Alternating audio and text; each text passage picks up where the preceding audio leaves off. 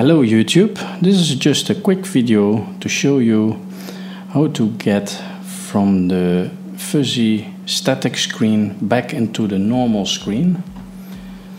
So let's reboot the system. Let me power it off for you so you can see exactly what happens.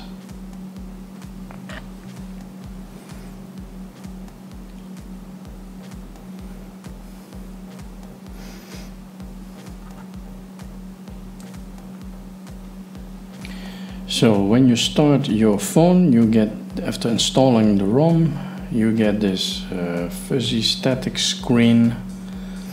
And what you want to do, you want to flip over the phone and then flip it back so you can get back into the normal screen.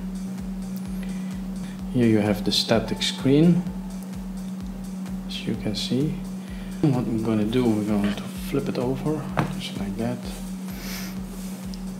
Wait 5 seconds, press the power button, and boom shakalaka.